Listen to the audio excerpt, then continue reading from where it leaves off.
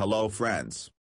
Don't forget to activate the notification bell by subscribing to my channel to be notified of new videos. Seher is prepared for Yaman in her bedroom. Then Yaman comes to the room and sees Seher and falls in love with her again. Seher averts her eyes from Yaman with a shy attitude. Yaman is looking at Seher with all his attention. As Seher slowly approaches Yaman, Yaman slowly approaches her and they meet on the edge of the bed and look at each other. Seher says to Yaman that I am prepared for you.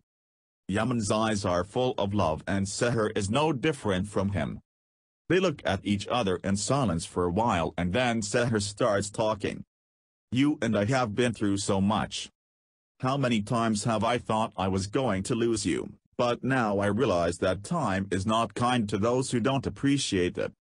Sometimes we are one step ahead of losing everything. There is not a single moment to delay. You told me you'd wait when the right moment was, and now I'm ready.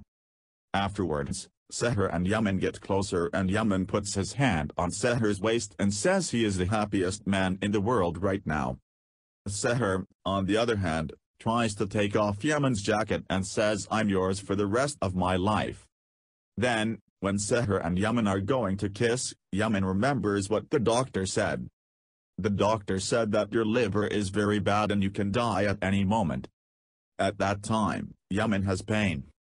Seher gets worried and asks what's wrong and goes to get water to give her medicine. When Seher leaves, Yaman shows us that he has no pain and we understand that he did this so that Seher would not be upset. He thinks about Seher's words I am yours for the rest of my life and says, maybe we don't have that much time. I can't make you cry like this when I don't know what's going to happen to me, and he goes into deep thought. If you liked the video, don't forget to hit the like button and activate the notification bell by subscribing to my channel. See you in the next video.